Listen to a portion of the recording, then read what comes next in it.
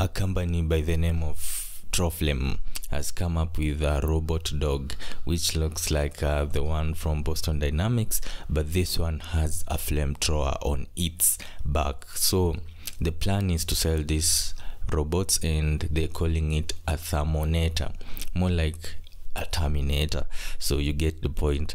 But this robot is capable of being able to throw out streams of fire to up to 30 feet, and it can do this for 45 minutes.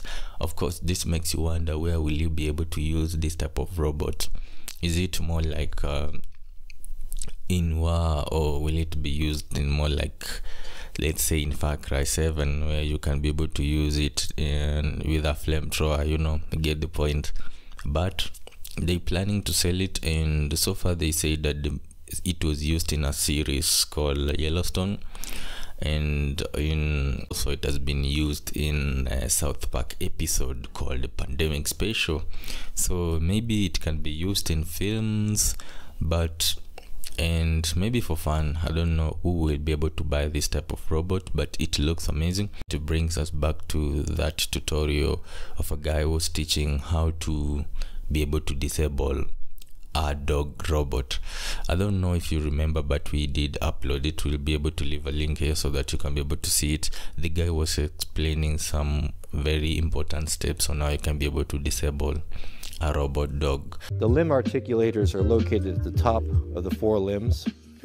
I would recommend 62 grain green tip penetrators because they will be armor plated.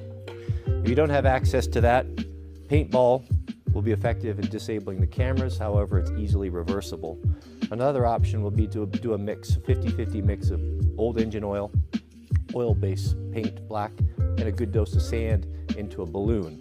The sand will scratch up and gum up the works, and the paint will be very difficult to remove. So, and as we go forward, it looks like most robot dogs will be the first generation of robots in the army might be robot dogs.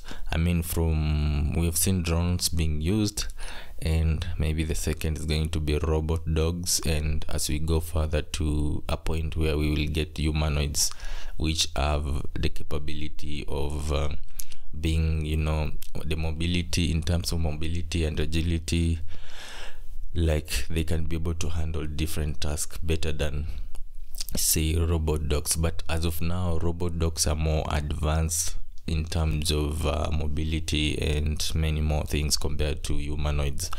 So it makes sense for robot dogs to start being adopted into the army. So you need to have those tricks on how you can be able to disable one. Say they deploy it to you. Yeah. So in the meantime, see you in the next one. Let's end this one here as we end it with a THERMONATOR. You are a THERMONATOR. Go buy yourself a THERMONATOR. They say that it will be out in the 3rd quarter of this year, and you can be able to buy it if you want one. See you in the next one. Don't forget to buy one.